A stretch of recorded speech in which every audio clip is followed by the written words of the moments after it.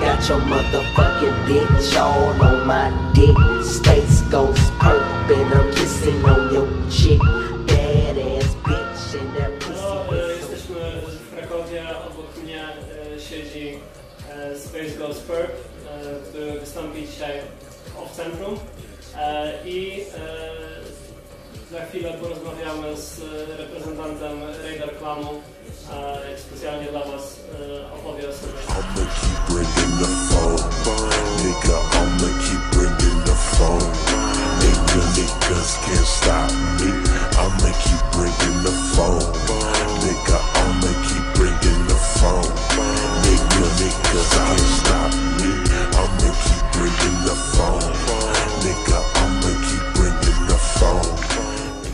I wanted to start with last night. How was the show in Warsaw?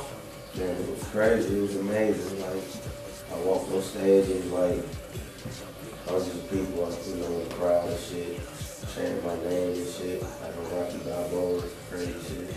What about young Simmy? Did he dig the crowd too? Chanting his name, motherfuckers went crazy. Like, race girls in the game, and he just turned up. You know. Cool. And how's been the tour so far? You played in a few cities in Europe already. Yeah, the show's been good. It's been a good experience for the people and shit. You know, touring is no joke. You know, for those that don't know, it ain't no joke. Traveling, you know, you trying to get somewhere. You know, it ain't no joke. You know, you gotta have a lot of tolerance, a lot of patience to be on that road. So it's a good experience. Yeah, cool. And I wanted to start like with your roots because it's incredible how early you started to rap and to produce your own music. And I know that your mom did some vocals on Bone Fucking Harmony. Yeah, they did a collab back in the day when I was younger. My mom used to rap. You know, my dad, he was into the rap scene as well. He had a group called Solid Waste back in Miami. That was like the Wu-Tang Clan in Miami. It was like 30 of them. It was crazy. So he was in the rapping, my mom was in the rapping, and like he just went off on me. So it was always like in your family, like it gave you inspiration to. Like my style is similar to how my dad's style was. His shit was dark. Like he just a dark ass dude. My mom, my flow really came from her. Like her style was just like fly and like that. So did they like take you to rap shows when you were a kid? Honestly, like damn near everybody in my family was around. My big brother was around, my cousins. A lot of people from growing up. It was just rap. Everybody around me was rapping. I was the youngest, so I wanted to like show everybody I was good too. In the store, in the parking lot, in the shitty ass weather where it stay hot. Everybody hate life cause they ain't rich. To get into making music, what sort of tools were you using? It was like back in the early 2000s? Like probably late 90s, I started writing. You know, started writing to a couple of instruments. I used to write like 10-minute songs, just in a notepad, just rapping. Just jamming. You know, yeah. And in the early 2000s came, I started producing, and I was 13 and started making beats and shit on Fruity Loops. And my style went to another level. I was like, okay, fuck it. I'm not just about lyricism no more. I'm gonna just be about creating. You know what I'm saying? I like to create. I like to create my own sound and, you know, add some like trippy lyrics to it. You know, like that. So that's my style. Yeah, I'm curious because I remember like I think last year you suddenly decided to like drop rapping, and it was like everybody got so. Everybody was surprised because I remember there was like some time when you said you just want to be making music. Making beats, yeah. Is it something that's it's more important to you, just making beats? Well, honestly, I like doing both. I like recording. I like doing both better than beats because I started out rapping, but on my spare time, I make beats as a hobby, so I put more work into it. So I honestly don't have a studio at home, so I can't really record. When I made Blackland, I had an opportunity to record on my iMac that I used to have on GarageBand. And I mixed Blackland radio on GarageBand by myself, and I was like, fuck it. I want to make this trippy ass lo-fi project on the trippy, to the south. Because it sounds as if you were like using a tape recorder. Right. Because it had this tape hiss, like Blackman Radio 66.6. It had this really lo-fi kind of quality. I just felt like at that time nobody wasn't, giving any credit to that era. Like everything was just modern.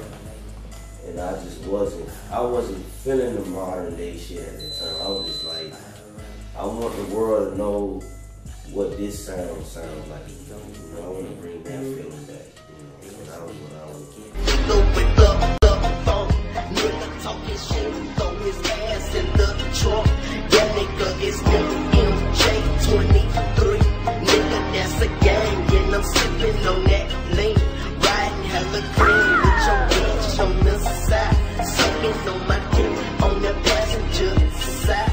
I had the impression that like Blackman Radio was like super rough and super lo-fi with the volume coming up and down.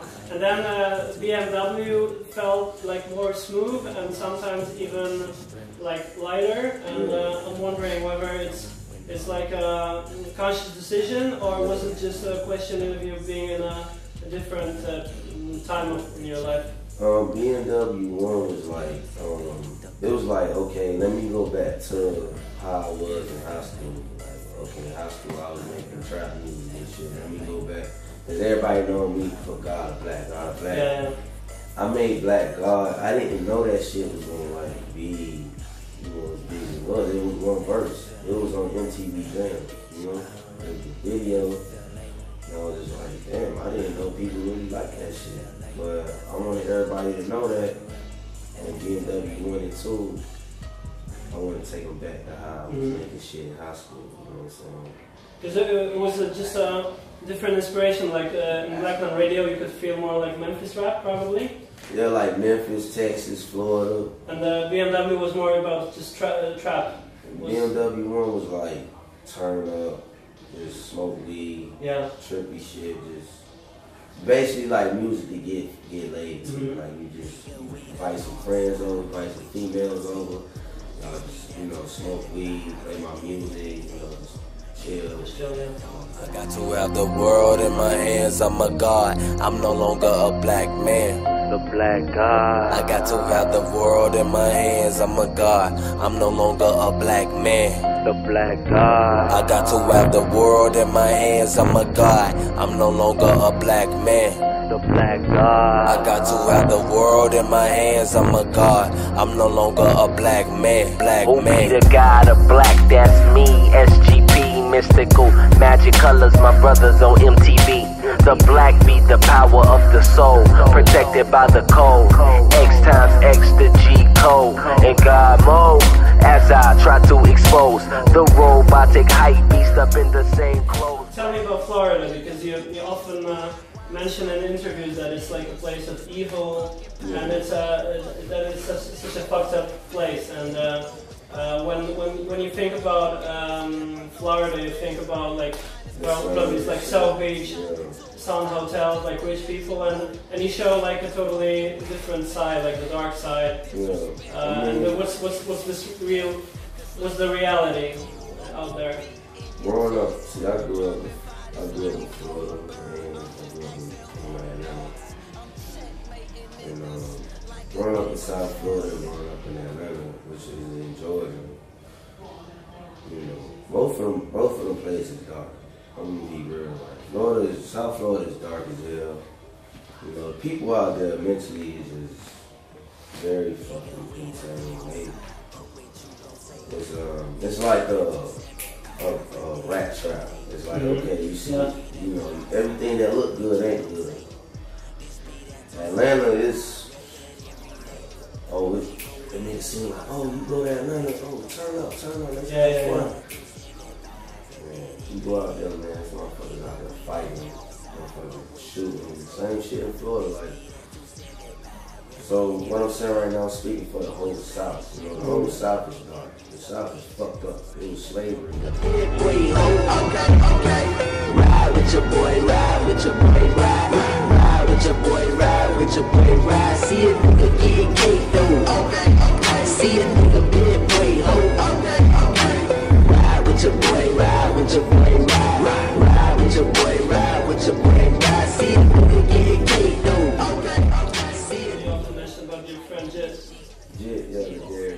Who was basically like your soulmate, and you wanted to launch soulmate, like I mean, you feel like my best friend, yeah, like yeah, my homie. yeah. Okay. I mean, like, you wanted to launch Radar Clan, and then he got killed, right? Yeah, that was my best friend. He was really like my little brother. He looked up to me, you know. He wanted to rap. Me and him used to rap every day. I used to go to his house on 185th Street, and we used to smoke weed over in Kansas City at his crib, and just freestyle all day and rap. Our biggest dream was to just, make it. When he died in 2010, it was like I only had one homie. That was him. I don't fuck with nobody else. So when he died, I was just shocked. I was hurt. So I felt lonely. I felt like I didn't have nobody to understand me. My family didn't really understand me at the time. So, was it like a Radar Clan a way of like a legacy of continuing what you wanted to launch? Radar Clan together. Radar Clan was like, we started out as this group called Wavy Money. Like, we was all about selling weed and, wearing like the flyest clothes in the neighborhood. Like, yeah, I was like, fuck it, I'm gonna just, 2008 came, I was like, fuck it, I'm gonna just change the Radar Clan, like some militant shit. Some militant, all black shit. After that shit, Yo, bitch wanna call my phone, but damn, I lost my phone. If you could pick anyone you'd like to work with, like vocalists, producers, you've worked with all sorts of people, like Juicy J, Wiz Khalifa, Metro Zoo. Who's like next on your list you'd like to join forces with? I mean, honestly, if anybody in the industry wanna, try it out, I feel like anybody in the industry that wanna collab and work with me, it's gonna take their style to a whole nother level, like their sound. Like when I collab with Wiz, he did TAP.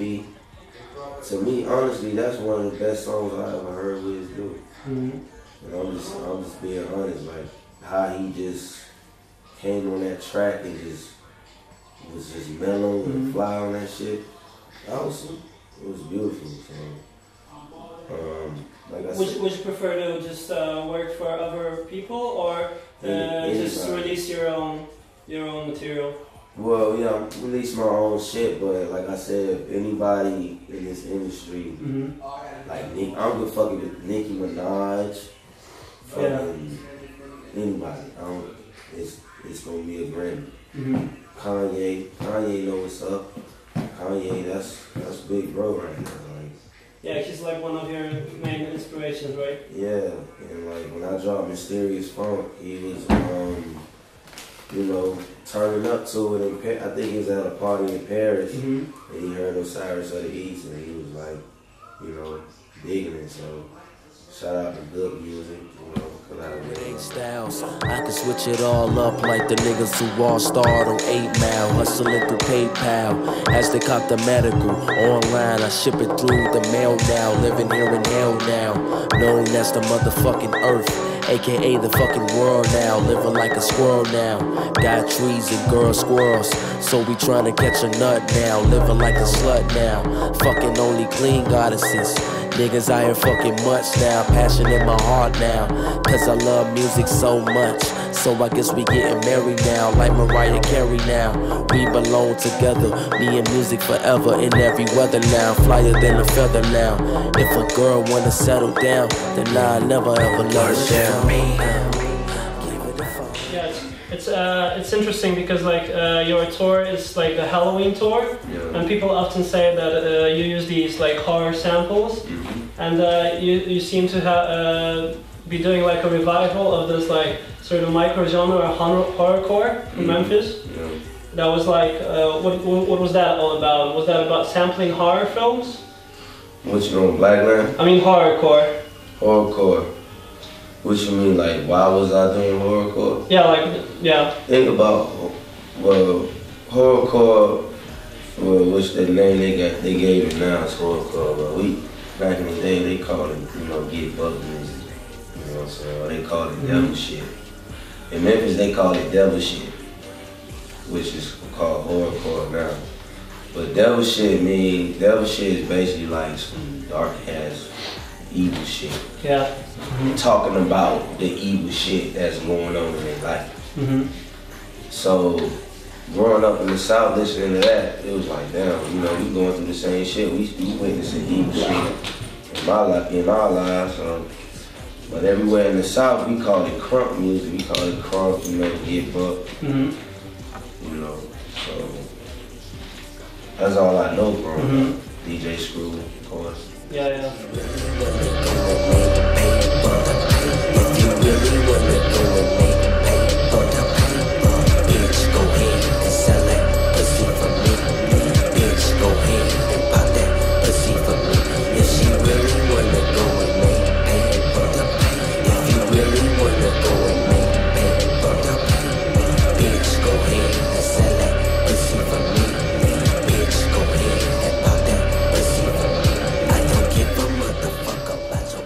Interesting that you like to wear all black, and it's you often say that it's because you want to stay humble, and it's to perpetuate like your dark experiences. And it's interesting because now you have all sorts of like these swag rappers who really want to focus on bigging up themselves, and it's something like you do like against the tide. And, yeah, like that, the hieroglyphics, you know. Yeah, and that's probably also connected to the fact that you like dig metal music, like when you were a kid. Yeah, the hieroglyphics, yeah. I mean, I put that in and I added my little twist to it. Yeah. Because Ready Clan is metal influence, but growing up in a lot of black neighborhoods, they don't listen to metal that much. So when you listen to metal in black neighborhoods, they look at you crazy, like, oh, he's fucking weird. Yeah. So I was just like this, like, fuck y'all, like. But yeah, Ready Clan is like definitely a metal influence group. So what sort of metal bands did you listen to? Man, the Sugar, like, I don't give a fuck. The Sugar. Dancing, that's common. Yeah. And I'm wondering whether what's your opinion about Bones? Because he's like pretty big in Poland. I know Bones. I mean like he's pretty big in like the Polish vlogs and shit. Yeah. But it's interesting, like. What do you think about him? I mean, I've been knowing Bones for like 3 years since he started putting the mixtapes out. I remember when he just was putting out mixtapes just for fun. You know, after, you know, we had the Boiler Room shit, and we was on tour. We was on our Ready Clan tour, and we had Boiler Room. He just kept putting out videos, and you know, he's consistent. Bones is consistent, you know what I'm saying? And that's what I like about Bones. Like he's really hardworking, and he's consistent. He's like releasing these mixtapes really often. He's very consistent. And I know if he keep doing that, by the time, like around this time next year, he's gonna be unstoppable, trust me. And he's been doing a lot of stuff with Ethelwolf. That's another consistent motherfucker. Wolf is very consistent. He been consistent like that since I met him. Like him and Chris. Yeah. That's why, you know, I'm gonna keep it real. Like a lot of niggas in the clan was like, why Wolf and Chris was always gonna pop with everybody. I was like, them niggas put out a song every fucking day. They got a mixtape every month. Because like they used to be part of Radio Clan, and then like they sort of went their own way. They wanted, you know, like Chris Travis and as a Wolf. They wanted to be self-made. Yeah. They wanted to branch off. But every group have a misunderstanding. You know, we got into Twitter or whatever. But every group gonna have a disagreement. People look at it as, oh, you know, I was mad about it. I'm like, hell no. That's my whole goal was to get niggas from the South and show the world that I wasn't the only artist in the South that I was on that same shit. Yeah. Like, I want to show everybody all over the world, like, it's a lot of motherfuckers who just like me. Like, it's just the media and the internet media, they want to hype shit up. Oh, beef this, beef that, da. Shut the fuck up. So there's no beef between you and Chris Travis and... You wanna know what beef is, bro? Beef is when you get a gun and blow somebody's brains out. That's beef. You see how it is in Chicago? How niggas kill each other? That's beef, bro. That's real beef. That shit, that Twitter disagree, that ain't beef. Yeah, that's just bullshit. Yeah, it's just...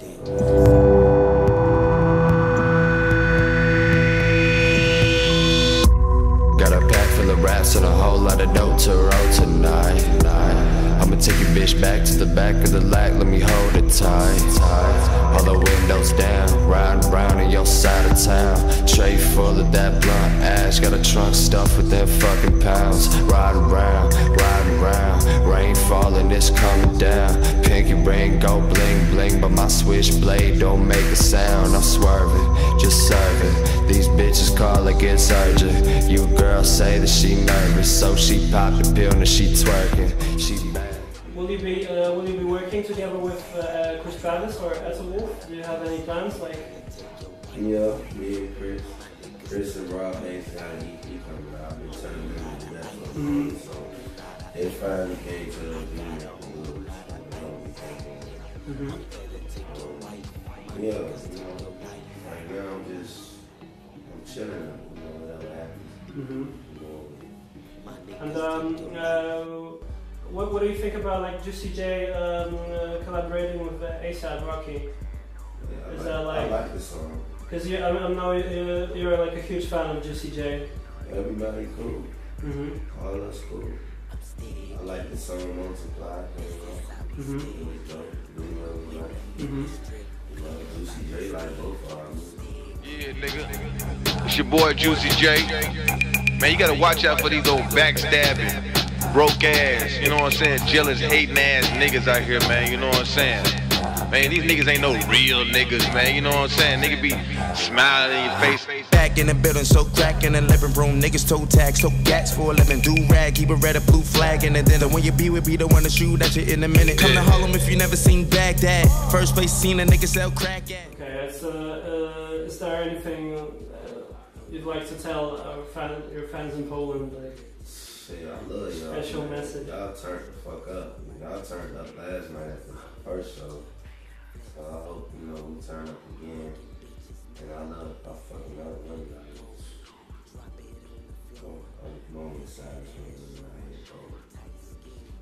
of okay, thanks a lot. It was great to have a chat. Alright, man. Cheers, man. Cheers, man. Peace out. It's the Mac, it's the